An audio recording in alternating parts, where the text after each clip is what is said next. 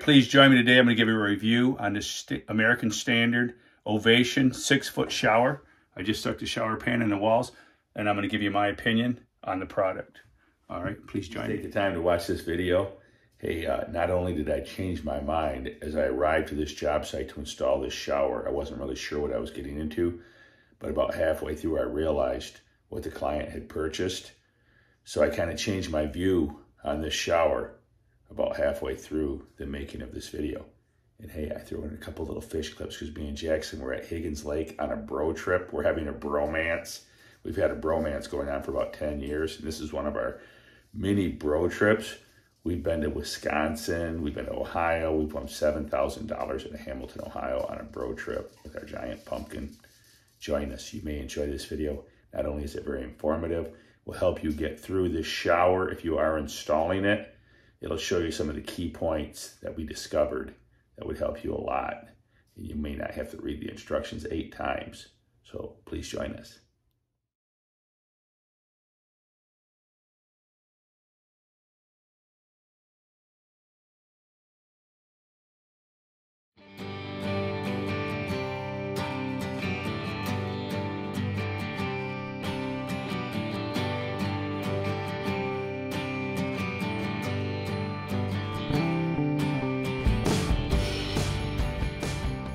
Have here, I've installed the shower pan. I mortared it in, did it by the book, did a nice job. She's beautiful, beautiful level, squared up my walls, added all the stud work. You got to have a stud every 10.5 inches, thereabouts. All been added.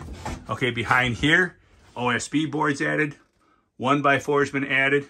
All this to beefing it up. When you take this panel, and we are now dry fitting them.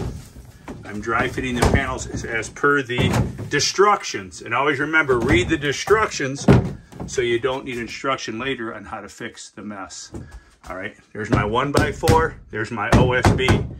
But what I will say about this product is, I believe what they've done is they put, instead of making thicker fiberglass walled showers at a premium price, this is still, I think, a premium price. For the pan and walls, it's like $1,200. I would say they're putting the workload on the installer because you have to buy the extra 2x4s, you have to buy the OSB board, and you have to install all of that, adding a lot of time to it. I've been working on this all day. I set the pan yesterday. I started at 10:30 this morning, and it's now like 4:30. And I'm getting ready. I got to put OSB on the back wall, and we'll be ready to glue. But there's also a little connector track that's got to be installed. Here's the connector strip, which I don't think is described very well in the instructions. So I hope you find my video. I'm going to show you the connector strip, which took me a while to really read the instructions 5 times and figure out. It will go on here. And they recommend using GRK screws. You need a flat GRK screw, cabinet fasteners, to pilot drill these and to place a screw in here, and then this back panel will snap in. There's a big back panel that goes over all of this after I add the OSB. I've still yet to do that. So that's where the connector strip goes, just so you know. Here's the GRK screws. My client, homeowner, was good enough to go down and buy them. This is the type of screw they want you to use. All right, very important. Follow manufacturer's recommendations. I was going to second guess the OSB board, throw up drywall instead. I said, nope, let's do it by the book. But I think, in my personal opinion, it's nice. I think it's a nice shower. It'll serve well for them, and I haven't done the shower door. Tell you what, I'll add to this video, the shower door. I'm going to install that tomorrow. But for now, my opinion is it's a whole lot of work. And I think what they've done is the engineers and the manufacturer has now dumped the load on the installer and the client. That seems to be the way products are going now. Call me a genius. I figured this out. They're putting the workload and saving the buck. They're putting it on the installers, which could be you, the do-it-yourselfer. They're putting the workload on you. I've even found doors, pre-hung doors are manufactured by one company where they don't router out the strike latch. That's like and they sell the door $5 or $10 less than their competition. Well, this isn't routered out. Now, who wants to router that out when it's all glorified cardboard, glue, and sawdust, and router that out when they could do it on a jig in a factory? So I'm ratting on, but watch out for the products. They're cheapening the products and putting it on the installer. And I think this product here is doing quite a bit of that. All right, but stay tuned. We're gonna do the shower door now. I've installed the connector strip with the GRK screws. Now the instructions said to pilot drill. I did pilot drill these, and I realized as soft as this plastic is, I did not pilot drill these. I think if their plastic is that brittle, you're in tough shape already. So, all right, now we're gonna dry fit the back panel before I put the OSB, because I wanna make sure everything's sweet, because the instructions say do both end panels, then dry fit the middle panel. If it's not spot on, we may have to make some adjustments. We'll see. Here we are. We have the left side fit in the connector strip, and this is what I've got. Okay, I'm a little bit, got a gap, but nice thing, it's a uniform gap. So all we have to do is bump out each side just a fraction, or do it all to one side. I think what we'll do is just, it looks like I would call that a 1/4 inch gap. We will just shim out each side to 1/8 of an inch on each side, and we're home free. Jackson's gonna put in some final screws in the OSB. This is why I'm saying I think this is a lot of work doing one of these units. You got a screw, buddy? Yeah, go ahead. See the studs? Put it right here? Well, you can put one right here. Put a screw right here. Right there. All right. You're gonna put the final screws in the OSB. It's a little tricky. You gotta get them started. Sometimes they drop off. And there's the final sheet of OSB. We did have to adjust the connector strips, and I did some adjustment. It was a little bit off. We had a big gap, but I straightened it out. I actually slipped this little shim under there, brought that up just a little bit to balance it all out and make it flush at the top. All right. So hold on. We'll show you setting the last panel in a second. We're on a bro trip, Jack. Remember? We used to walk down Sherman Street with the 5-gallon bucket, go on a bro trip. Yep. All right, here we go.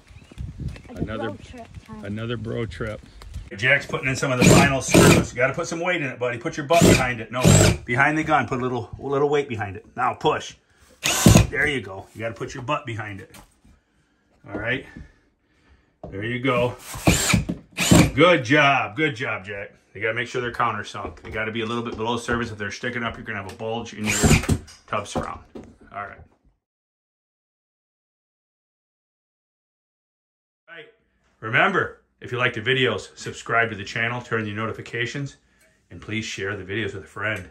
What are you making now, Jack? Smiley face. A smiley face. There you go. I caught one already. First cast. Make a liar out of me, will ya? Wow, first cast. We have the back panel. It's time to throw the back panel on. An adult and a 9-year-old, I'm sorry, 10-year-old. A 10-year-old can do this. Are you ready, Jack? Oh, it's upside down. It's so easy, we can install it upside down. You ready? Yep. All right. Now we've got the connector strips. This fits right into the connector strips. All right. And then we just go down, push it in, tap it in. How's it looking, Jack? Good. Give it a push. We'll push it into the glue. All right. Give her a smack. And then you know what? We got nice and flush. We're nice and flush with our top edge. Now all you got to do, Jackson, is you got to stand here all night like this. Can you do it? No, actually with these connectors, it's great. You can actually, it's snapped in place, and we're good to go. Complete. Videotape. Turn it sideways. No, don't drop my phone in the water. Come on. Come on, here we go. Bring it up, bring it up. Yeah, get it. Are you video it? Get a video. Yeah. We got a hammer handle. Is it big enough to eat? Stop. It's hammer time. All right, this is how we fill the gap. If you're wondering, come here, Jackson, show them a close-up of the gap. We've got our screws in, and what we're gonna do, because we surgically cut out the drywall, so we didn't remove all the drywall, and then we're just gonna fill this in with Easy Sand 90. This will harden off in 90 minutes, And then we'll come back with the fiberglass mesh tape. I call it fiberglass, it's really just mesh tape. And we will mesh tape over top of this and then top it off with a final coat of like +3 joint compound. All right? So join us. There you Number go. 2. How big is that one, Jack?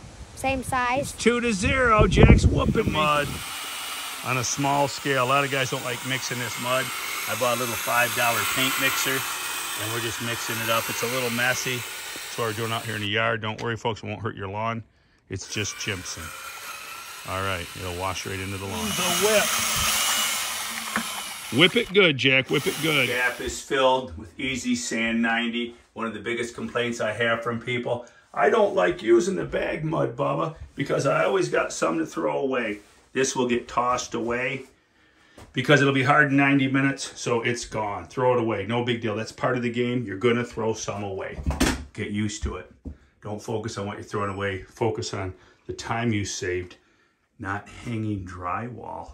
So we have 90 minutes to wait for this to dry. Right, and while that's going on, we're going to start installing the shower door. I want to comment one thing on installing this American Standard Ovation shower. We installed the shower. We removed a tub. Now, don't believe what they tell you down the wisecracker lines. You don't have to have a bathtub in the house. This is the only bathroom in this house, and they have decided, hey, we don't need a bathtub. And you know what? Most Americans aren't bathing anymore. If you don't believe me, just step into any Walmart, and you'll see for yourself. Americans are not bathing. So you don't need a bathtub, all right? There you go, got a shower, all right?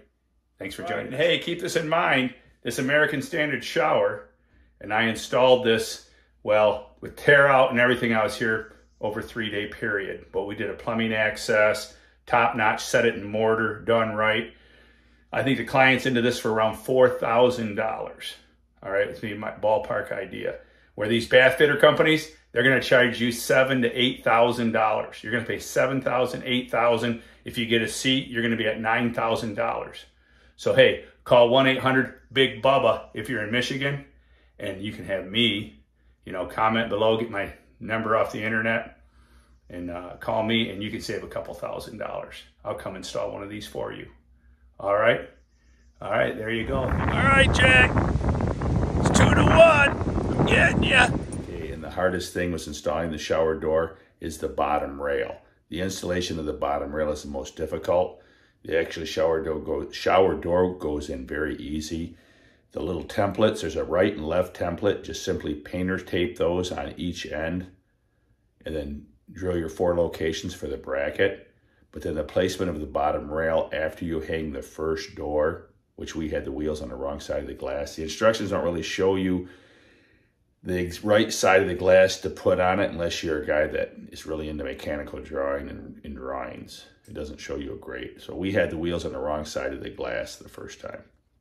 So the wheels placement's a little tricky. Other than that, the door is pretty simple to install. But the placement of the bottom rail, that's a little tricky. Requires kind of 2 people. You silicone the bottom of it, or you can draw a line in the pan. But 24 millimeters is actually just a little under 1 inch, 7/8 of an inch. Your placement from the outside of the curb inside, place the rail, 7/8 of an inch is the placement. All right, and then a small bead of silicone underneath, tape it down with some blue painter's tape. And then you do have to center, there's a guide that you center dead center for the placement of both doors to ride through. And that takes 2 people, get 1 on each side and handle that bottom rail. Other than that, the shower door is pretty breezy, easy breezy. All right, I hope you enjoy the video. I hope it helps you install your $8,000 shower. And if you do it yourself, you probably get out of the door for $2,000. All right, man.